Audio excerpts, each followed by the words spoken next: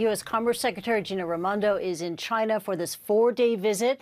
Earlier today, she met with her Chinese counterpart, Wang Wentao, and Raimondo said that stable relations between U.S. and China are profoundly important, pointing out that these two countries share more than $700 billion in annual trade. Now, she also added that she would not compromise on matters related to U.S. national security. Now, as for China's position, this is what we heard from the Chinese Commerce Secretary, Wang Wentao, who said this, quote, "I am ready to work with you together to foster a more favorable policy environment for stronger cooperation between our businesses to bolster bilateral trade and investment in a stable and predictable manner," unquote.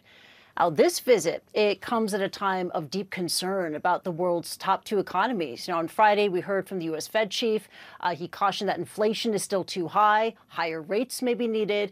Meanwhile, China faces a number of pressing economic issues, including slumping exports, an ongoing property crisis, youth unemployment, with data that is so bad that the government recently suspended the release of it.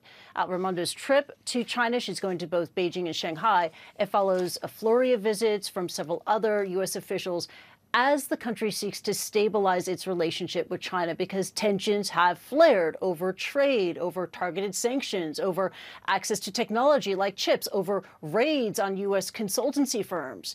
And China is welcoming this visit. In fact, last week, it praised the U.S. Commerce Department and its decision to lift export control measures on 27 Chinese companies, saying that it paves the way to normal trade. Back to you, Layla.